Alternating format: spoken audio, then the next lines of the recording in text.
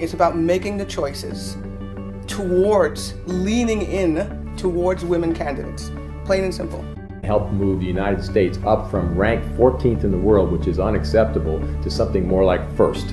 I'd urge everyone to take part in the next Breakfast of Corporate Champions, a worthwhile and powerful gathering no one will want to miss. I'm a firm believer that diversity is one of the key elements of truly having an innovative and inspiring workforce, company, and certainly board.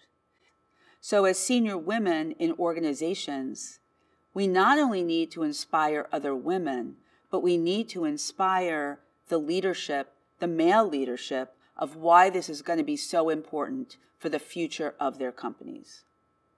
And you have to set a vision for the future within your organizations, and that you have to educate every area of the company on why this is critical to business success. And then ultimately, you need to hold people and yourself accountable.